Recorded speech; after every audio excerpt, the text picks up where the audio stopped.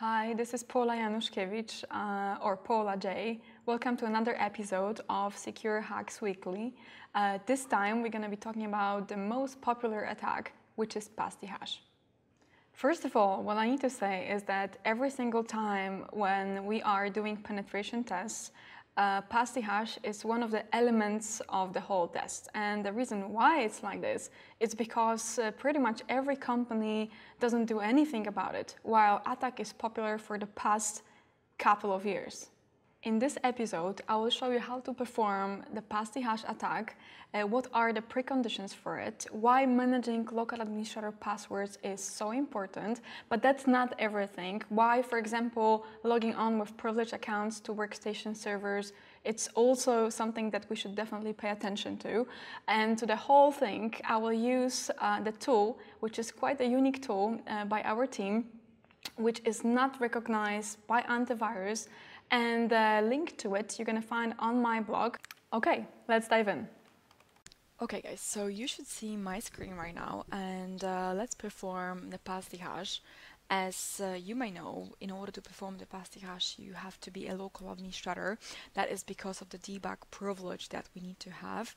And on my screen right now, you have two consoles opened, one as a user, another one as an administrator.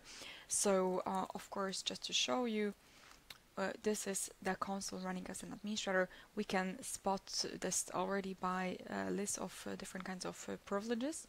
And I am here a local user, and I'm the member of the local administrators.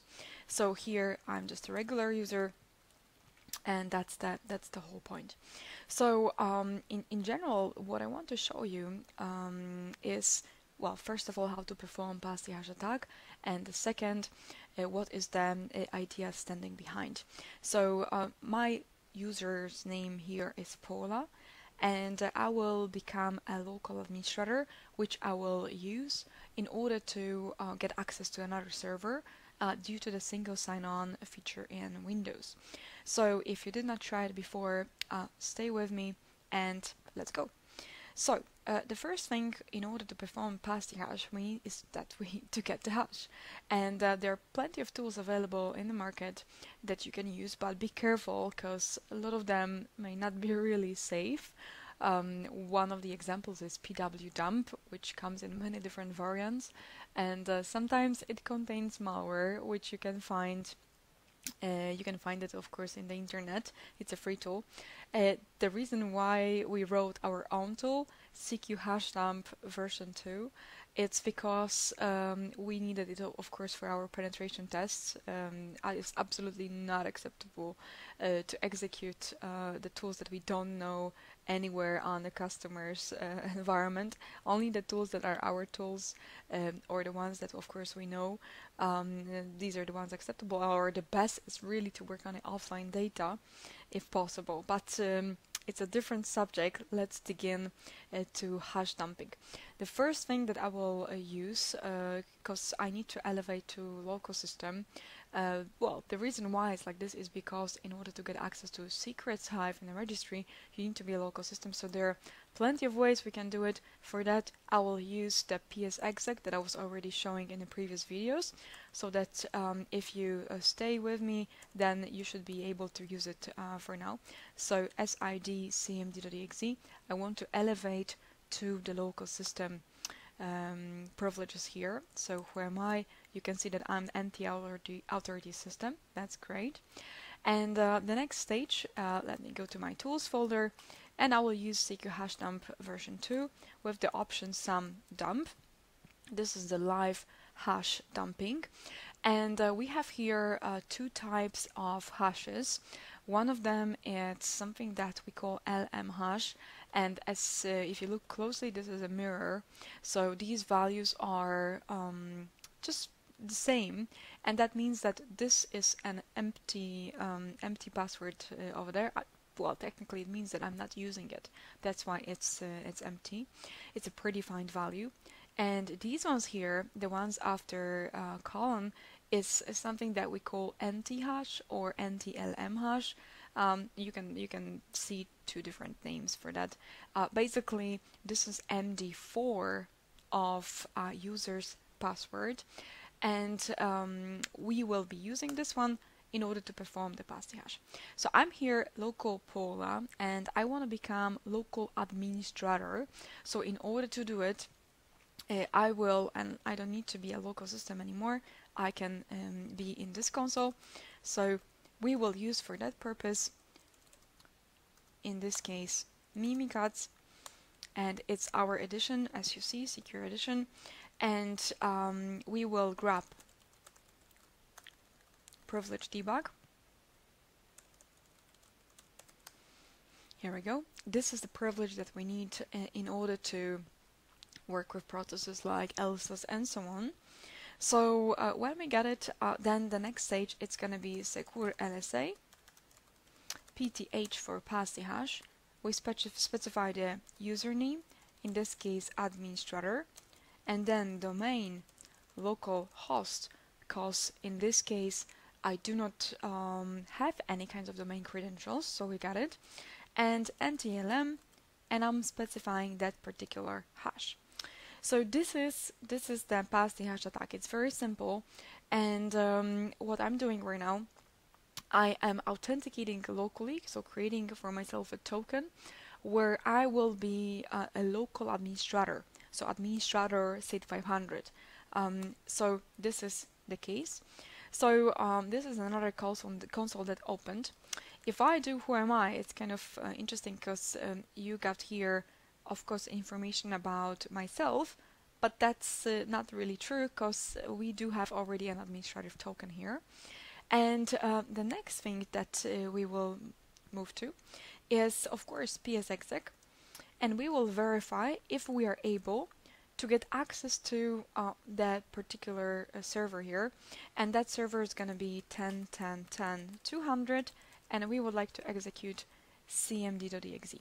Now, just to show you a difference, yes, because what I want to show you, let me start this console as an administrator. Yep, so this is the console that is local, and the gray one is the console with the local administrator's token. So here, if I want to use PSExec from my tools folder into 10.10.10.200 cmd.exe, I'm not able to do it because the username or password is incorrect, which is also very interesting because what kind of password we are talking about? Well, in this case, this is the single sign-on that I was mentioning. We're talking about my own password that local security authority used in order to authenticate, but it didn't work. So that's the point. Now over here, when we've got the same situation really, but we've got the local administrator's token, we can try. And what we are doing right now, we're using our credentials so that we are able to access that 10.10.10.200. It takes a little while, but you will see that this is something that works. And just because locally and remotely, so locally on my box right now and on 10.10.10.200, the local administrator is using the same password, we are able to move around different servers. Who am I? And then I'm here, local administrator. So in the previous videos, I was showing you that scenario in order to implement LAPS, local admin password solution for management of the local administrator passwords. But over here, we will continue because I would like to show you how we are able at that stage to perform memory dump. Now, this is a little bit of a challenge because we've got a remote console. I will do host name where we see that we are on the other server. My currently local machine is a Windows 8 client. This one is a web server. Okay, so the point is that right now we need to somehow upload a tool into the web server, and this is a little bit challenging because the only thing that we've got is the command line. So we could do it, for example, by connecting with the PSExec. There is a C option for copying, but let's say we didn't do it, so now what? Well, we could use FTP, we could try to copy something from the network and so on. One of my favorite ways is actually to use the PowerShell encoded command, and PowerShell encoded command allows us to be executed once on the box remotely. Let me show you what do I mean.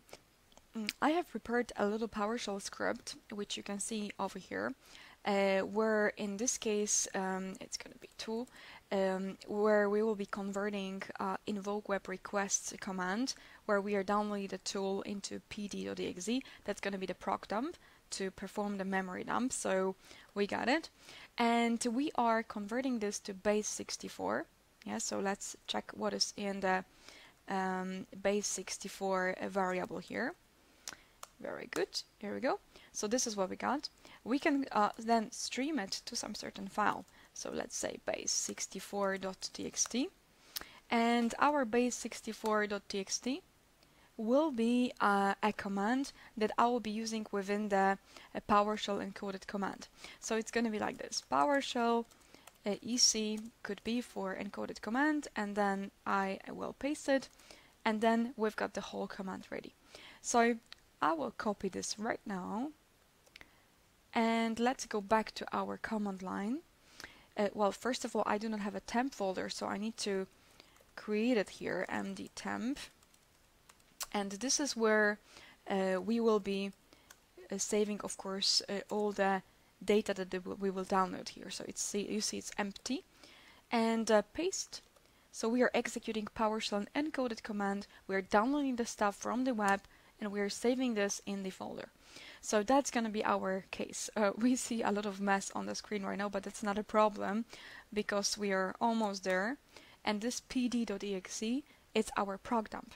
Well, for now, what is important is how to use particularly these kind of tools, because a proc dump, when you run it for the first time, and this is knowledge about the tool before we run it, there is a parameter accept EULA, and this is necessary, otherwise you will get stuck in the remote console. And then we will specify the dump. So we would like to perform the memory dump of the process LSA ss.exe, and as you see, the dump is being written. So dump is ready. And as you remember from my previous videos, I will not repeat myself this time, you can take this particular dump and then use it, for example, within the Mimikatz as for the memory analysis, and then we are able to extract information from it. So just for the little reference, let me get to my another virtual machine. In the meantime, you see my raccoon. So let's get in here, and this is the place where we had our dump. So this is our temp folder, this is a dump, so we can do this, cut, and then we can get into, for example, some tools. I got here some part, and I can rename it LSA as s.tmp, yes, and I can open up Mimikatz and then Secure LSA mini dump, and then we're gonna run it with the LSA as s.tmp. Very good. And Secure LSA, just for the demonstration, logon, passwords, and then what we are able to spot in this dump, of course, is all the interesting data that is related with the user's credentials. Okay, of course I'm doing this on the remote server right now, so in the whole hacking process this will not be possible, but we are learning, right? So you can copy, and you can try to copy that particular data to your client back, and then analyze it on your site, and this is how it's meant to be. I'm showing you just an information what is in this dump. So what we just did, we have performed pass the hash attack. How is it done in the infrastructure? So we already know, and all these steps you can easily reproduce when you have the possibility to elevate into local system account, which means you are a local administrator. This is the prerequisite for the pass the hash attack. So PSX can help, but only for education, because you cannot use it for hacking, and this is not according to the license. Then we've got Mimikatz, and you can use it for the pass the hash attack. You can use any like memory dumper that you got. For example, ProcDump can help you out also to perform memory dumps remotely, and you are able to analyze that dump back using the Mimikatz that I'm showing right now on the screen. So this is a step-by-step tutorial how to perform pasty hash attack. Okay guys, that's it. Hope you like it. And the next episode will be about ransomware. So it's a pretty cool subject. If you don't want to miss it, follow us on Facebook, YouTube, follow me on Twitter, or subscribe to our pretty nice newsletter, or just use all of that. Definitely see you there.